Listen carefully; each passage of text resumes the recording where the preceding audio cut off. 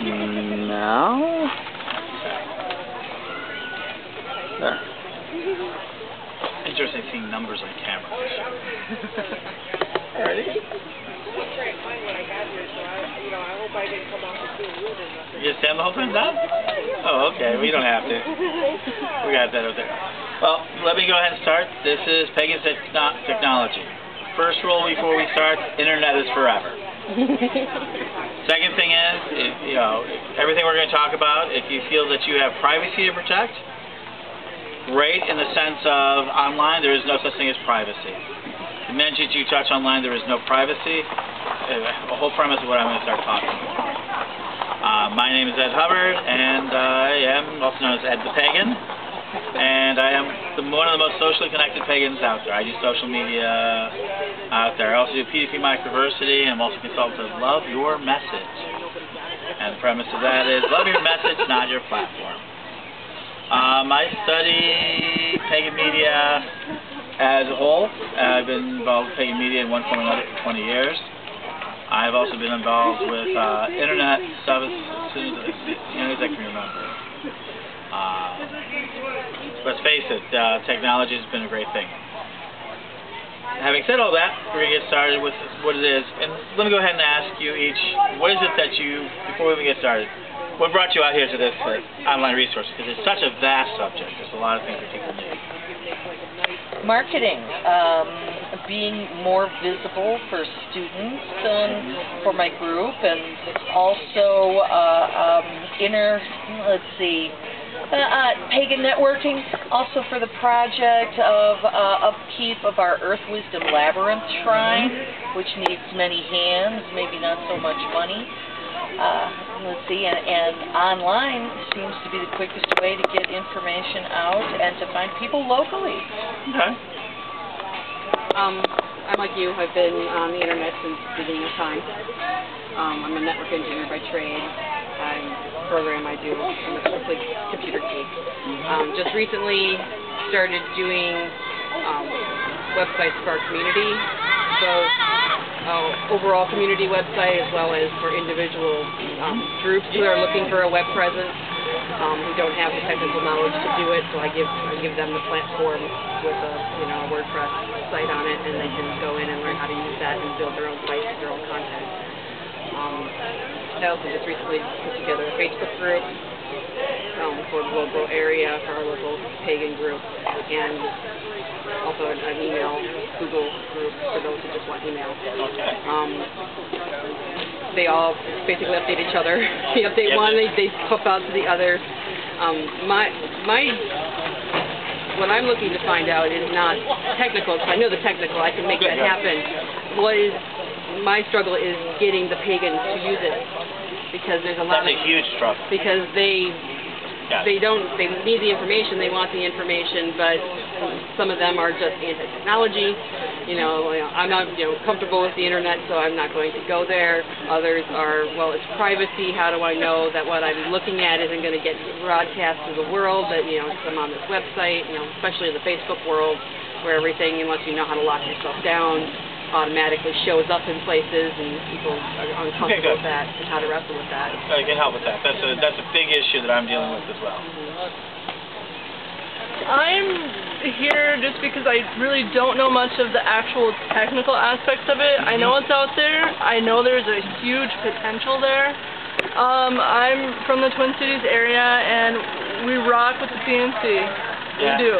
But I just feel like there's also some kind of podcasting aspect missing, and just getting it out there and getting people comfortable with it. And Okay, so I hear some of the same things. One of the things I'm hearing from all of you is this wanting to get a better connection with the community, especially utilizing on-sources, and also help you with your more local community. Information is everything. First and foremost, the internet is content is for king. Content is king, and communication is queen. Relationship is what you're talking about. When you're talking about the modern internet, you're talking about purely about relationships. You're not talking about sales pitches anymore. You're not talking about other aspects of it. You're talking about a series of relationships. But they're very distinct relationships. I always love this story by Star Hall. She gave it to one of my friends gave it to her. And basically, a circus comes to town. And that circus pays a sign saying circus is in town. That's advertising. They decide to take some of the elephants and walk through the center of town to tell everybody the circus is in town. That's marketing. Alright? Then they take the elephants through town and it goes to the rose garden of the mayor. Down. That's publicity.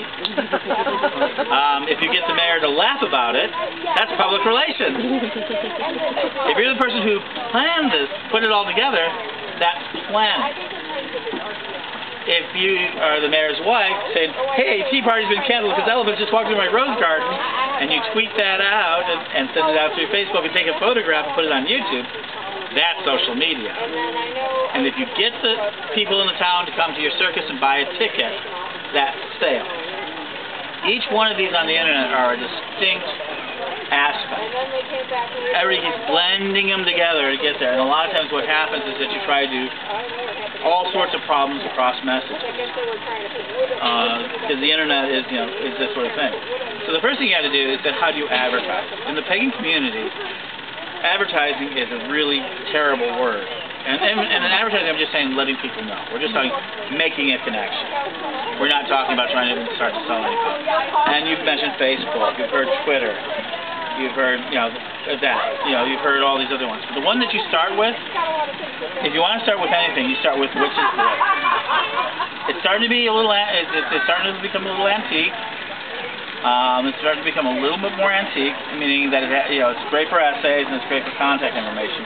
But it's still a place that a lot of people go to because it's very high into the search engine. I'll talk a little bit about SEO in a little bit. If you're trying to get your message out, here's what it is. It used to be Wild Hunt. Wait, it's now Patios and Wild Hunt on Patios, which is a site Star Foster's the manager of. That's kind of got a good audience. The largest audience is Witch School.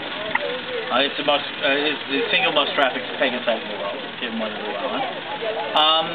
You also the other places that you want to get mentioned is if you mention your stuff on Witchbox, get it mentioned in Wild Hunt through a press release. He has common links.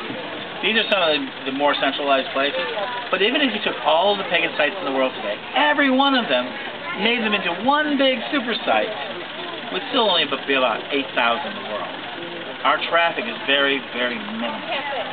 It's a rounding error, and it's highly, highly fractional. So you have to go in there with a mission. So to build an online resource, you have to know what you want to do. If you say you want to have friends on Facebook, then get friends on Facebook. Don't go to Facebook, say, be my friend on Facebook, and then turn around and ask them, join my Twitter feed. That's like saying, hey, come to my workshop, and then Alan saying, well, I have another workshop right over there that's on Twittering. Why don't you come on over there? But you came in here to talk to me on my Facebook page, and already I'm asking you to go to a different party. People do this all the time. So you really want to decide, if you're just starting out, develop one of the chains and use it as your focus.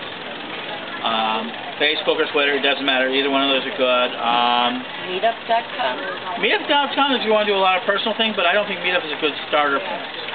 I think Meetup, let me explain what Meetup is. It's a site that you pay a small fee to have a listing there for you to people to meet into a group. I think Meetup is great when you want to have that group.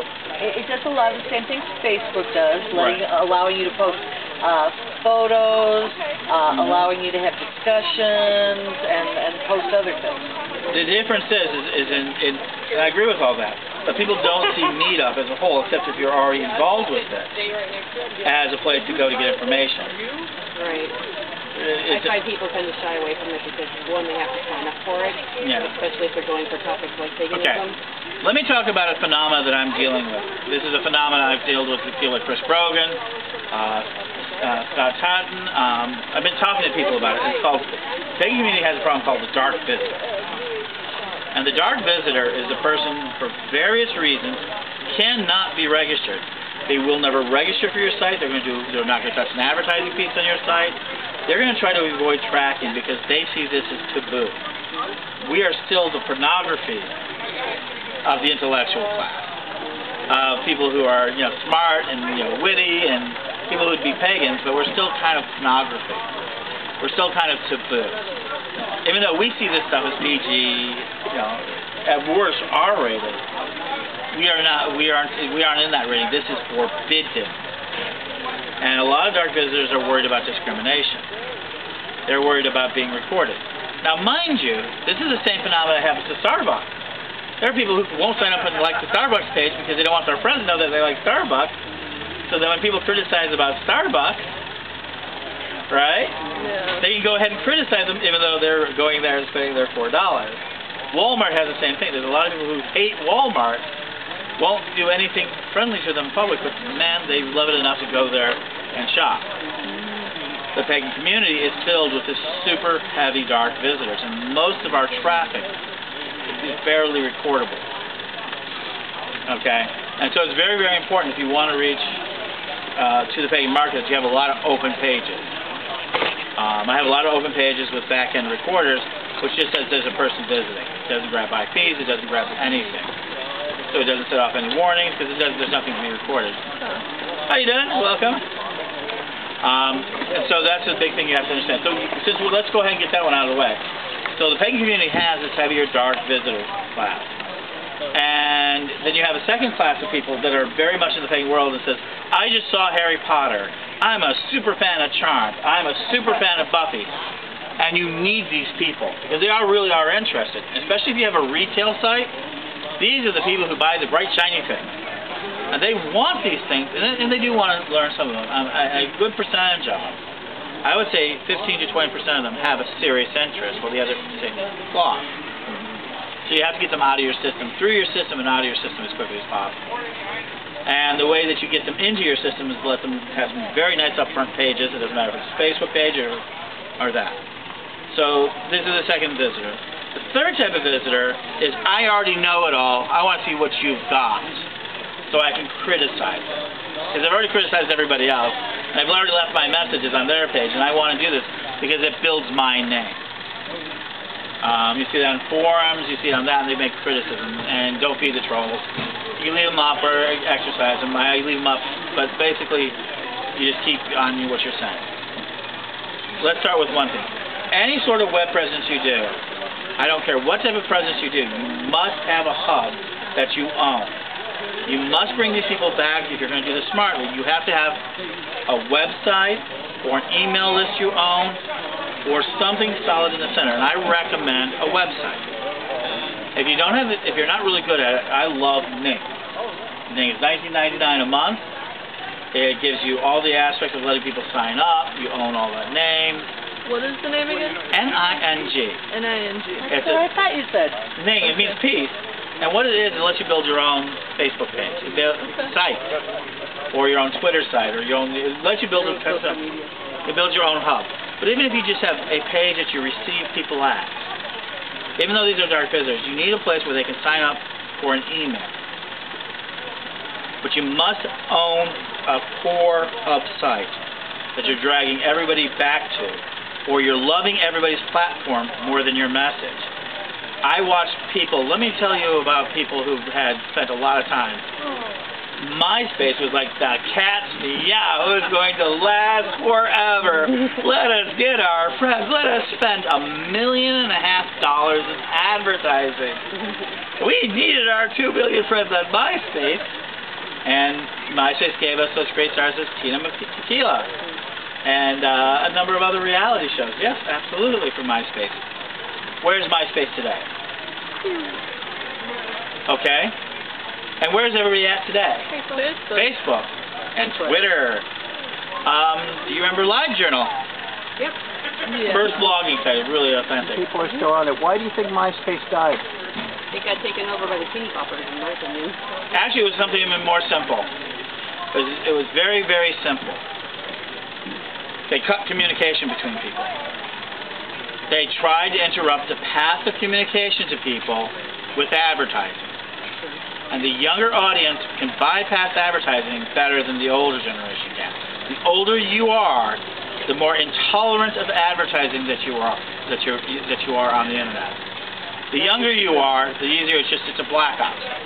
That's why I went to Facebook. Hmm? Because they had their little ads on the side, and that's all you saw. And people couldn't Right. bling out their pages and stuff, because some of those formats were just scary to look at, and it was just It was the headache. you couldn't. The big thing that MySpace failed to do, so after it was taken over News Corp, and the big thing is News Corp took it over, is that they really were a hacker site. Everybody could have their own image, their own look, and it grew up, but it got so complicated that you didn't know where to look. You went to every friend's page could be different, and so you didn't get to. Whereas you look at Facebook, everything is kind of uniform. You know, so that's one thing, and people complain about that too. Open thing, you can find. I got them all. There's some more on there, but it's really kind of important that you make your linkages there. Is that you have a central hub. Without a central hub of some sort that you control, if MySpace happens to you, because I have 6,000 friends on MySpace, do you think I lost them? I migrated them. I have migrated people. Let me go ahead and get back to why Central Hub is important. I've migrated from people from GeoCities to OneList to Yahoo Groups. Also had a space on LiveJournal when it opened up. Migrated from LiveJournal and Yahoo Groups to GeoCities to my own website in 2001. At the same time, I was on something called ThemeStream. You remember ThemeStream? No, of course not. It was an essay site that they were going to pay you to do essays. And then I also had a place under associated content, so I'm moving there. So finally I get them on my website for what I call Wixful. I'm always constantly getting them to sign up. We're a membership-based site.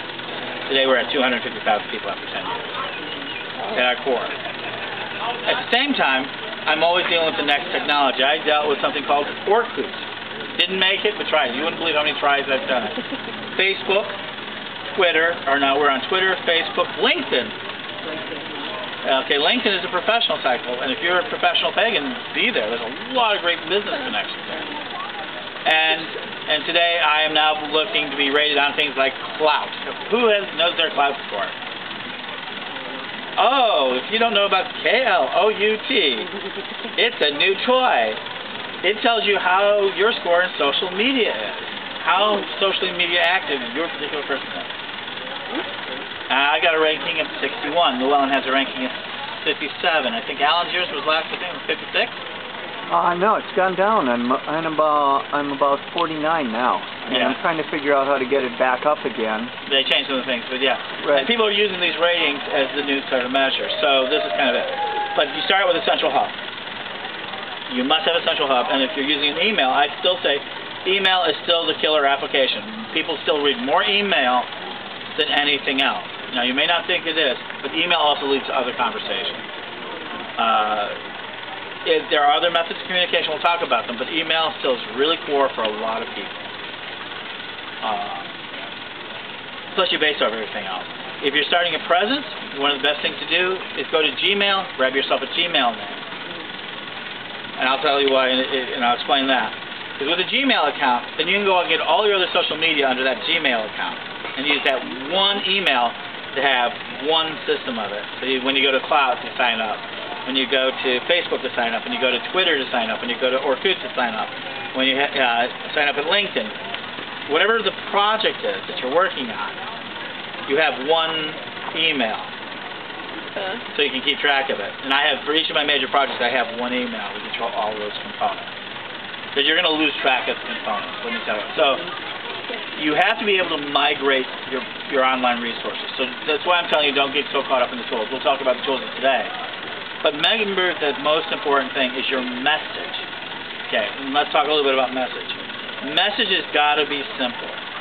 For Witchful, it's your anytime, anyplace, magical and Wiccan education. I described my product pretty quickly. I think you know what my product is. Which is?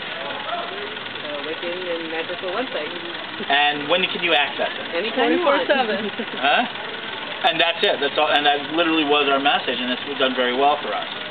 The longer your message, right? The longer your message is, the more muddled it gets. Just do it is who? Nike. Nike, yeah. And you know that, but everything else.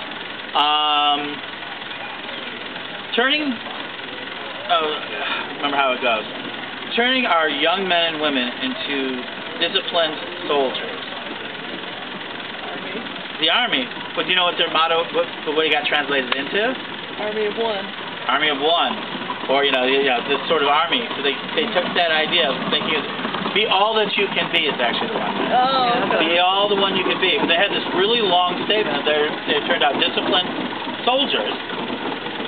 And it is. Be all that you can be. Yeah, everybody. What's the name of your site? Witch School. Witch School. That's WICCH. School.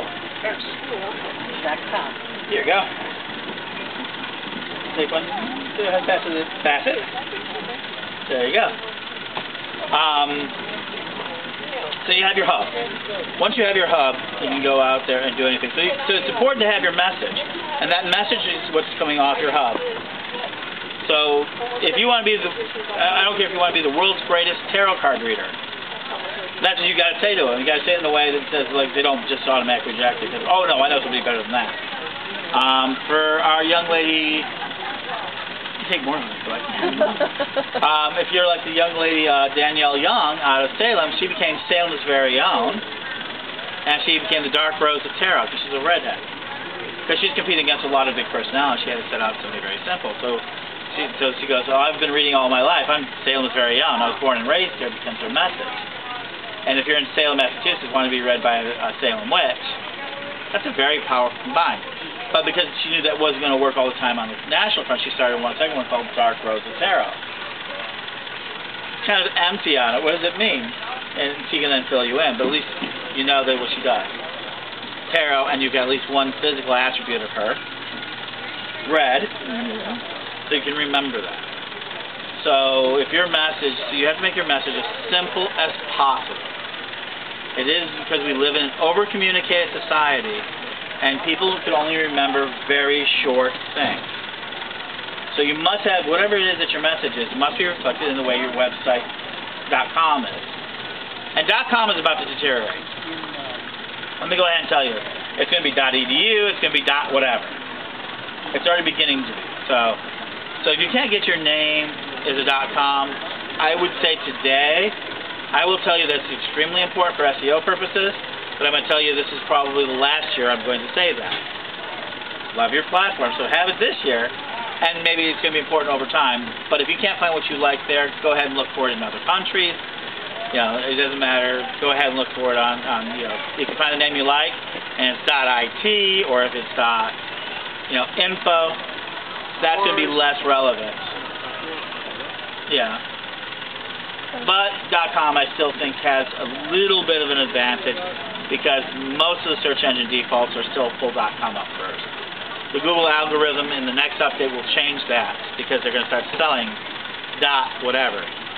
I wanted to make a bid for that. I wanted to get to .pagan. I have websites that says .pagan. $150,000 to set it up. But people are going to spend that. But that means I would have the right to sell all the web things. So that $150,000 could get you over $1 million. $1 million? Billion. Yeah, it did. Okay. Do you ever see this .tv? Do you know that country, Tuvalu? Yeah, makes $20 million a year from that. That's actually a country, Dominican. And it's a little tiny island, and they get $20 million from all the names that are registered to that site.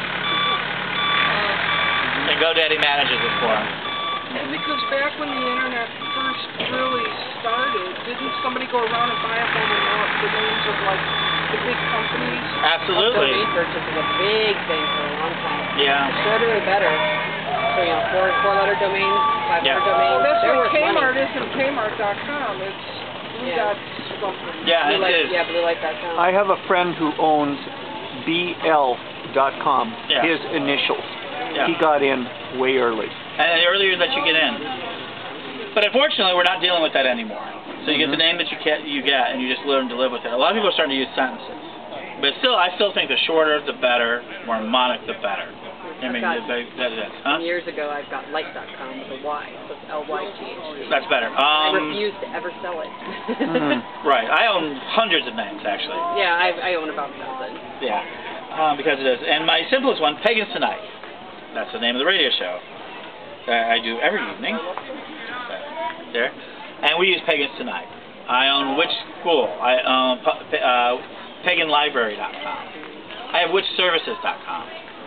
Oh, these are all sites I've yet to develop. But okay, so we got our hub. We're getting a little off track here. You got your mission statement. Now, what is it that you want to do? And one of the things I heard is, what do you want to do? Now, what you want to do more than anything else is to draw traffic to you. It's called pulling traffic to you. And one of the things you have to do is get to go to the bottom of Google, and it says submit. When you put that website in there, when you ask them to submit it, they do something called spidering you. And it comes and finds you, and they list you in the SEO. Still, the number one place people get traffic is not Facebook, it's not Twitter, it's still Google. Actually, Facebook is a closed environment, so you have to understand that. So what you do on Facebook is on Facebook. There's only 20% of all traffic is on Facebook. It's a tremendous amount of traffic, but there's still 80% you have to pay attention to, and that's where your website's important. So once you're dealing with that, so you got your message, you got to put down there, is it an event? Is it something you want to do? You have to decide what it is that you want. And okay, you were talking about marketing yourself as a tarot person. In order to do so, I would then go make sure that you grab your Facebook name and your Twitter name. Now, I am of the belief that your Facebook profile, unless you are a personal person who's using it as your personal life, is completely open. You know, open it up and treat it like a personality. It's your own personal, it's your own personal group. These are the people who are following you, and they're supposed to be doing things for you, and you're supposed to be doing things for them. And I'm big into this. I kick people off I keep my personal profile, which is limited at 5,000, pretty full all the time. And I go through there every couple of months. And if you've never replied to me, you have a small network. You're not impacting my world. You're not letting me into your news feed because you're not liking my stuff. I remove you and I replace you. And I'm always looking to continuously replace people that are active. Because I'm not talking about how you communicate with your family. This is not anything of this. It's how you work your groups. Then that personal profile page is the #1 piece of an algorithm. What you put on your personal profile page gets put into all those people's news feeds. And its weight on photos and videos are the top of the list, followed by heavily liked and commented things. So if you comment on somebody, it's more likely that's going to show up in your newsfeed. And if all three of you commented and get into your newsfeed, it's more likely to be in your friend's newsfeed. So getting people to comment and like is really essential on the Facebook site. So you use your Facebook site, at least for your group or whatever is your main site, as sort of a, like, how can I bring in these influential people? Like Selena Fox, like Overonsell. Go right to the top. Like Llewellyn. Go ahead and like these very heavy pages. Because if they like you back, then you're going to get on their feed. And my feed, when I put out a feed, goes out to about 2 million impressions. Every time I'm commenting to my 5,000 friends, I'm reaching potentially as much as 2 million people. I'm more likely reaching about 80,000. But they have that really super big number, which is the edge of my network. And now, with the Patrick McCollum stuff, let me go ahead and tell you what we did on Monday with Patrick McCollum. Patrick McCollum had his press conference. They called us. We Twittered it out, and we Facebooked and said, watch people there.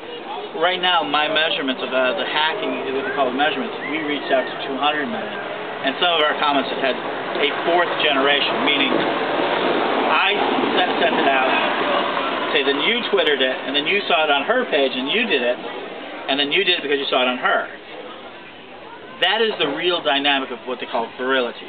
The more viral something is, it's the more that does that. So your profile page represents the people who are most likely to make something you want viral, because they like you already. And if they don't and if they're not reacting with you, and they know that you're going to kick them off, at least get you some comments and everything else. It's better to have 2,000 active people than 5,000 inactive people. And, you know, be ruthless about it. Now, if you have a personal one for your family, I'm not saying get rid of your sisters and brothers. But from your pagan profile, let's treat it like a business that it is. Be ruthless about it. And you want those people to know. And here's what you want to make sure they can do. You want them to send them where? At least once a week you want to make a comment to go where? To your hub. To your hub site. If you're not sending them back to your hub site at least once a week, you're doing something wrong. And you get them to come back to your hub site. Remember, everything comes back to your hub site. So your Twitter, you can do all your nice Twittering and build a relationship. And you can't just say, come to my hub site, come to my hub site, come to... No, listen, that's spam. But if you say, hey, I saw your interview. I thought it was a really good interview. Everybody check out their interview. And it says, also check out on my hub site where I linked for this interview and all the other interviews they found. So if you got a local news story, you start putting a list on your page that you send everybody to. Don't send them to the news story. Send them to your page. Take an extra for that story. Put the link to the story and put every other copy of it. Make them come through you so you record them. And you'll record both dark visitor and recorded visitor before they hit that newspaper. If you send them directly to the newspaper, you're giving the newspaper traffic, and you have no way of knowing how much of that traffic is yours. That's why you need the hub. So then you go on Facebook and you Twitter out the page where you got the link, not where the news story is. Everything you do has got to bring it back to the hub. LinkedIn the same way. I run this professional site. This is what we do. I do tarot reading. I'm available from a professional point of view if you're doing something professional, such as a tarot reader. Says, I'm a tarot reader. I do parties. I do corporate events. LinkedIn is the place that you're most likely to be. You have to match your platform. If you're a band, you should still be on MySpace. Because MySpace is really very teenified. You know, it's still there. It's still very active. But if you had, you know, one band, that's what you should be. If you're doing Facebook, it's just about every